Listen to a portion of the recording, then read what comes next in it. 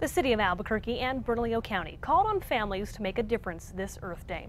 Today, both held a household hazardous waste collection event at the Advanced Chemical Transport Center near Edith and Osuna. Residents were encouraged to bring their hazardous waste, including items that are flammable, corrosive, or toxic.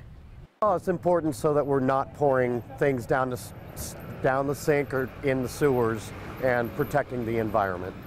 Now, today was not the only day for collection. You can drop off your hazardous waste at the facility on any Monday, Wednesday, Friday, or Saturday.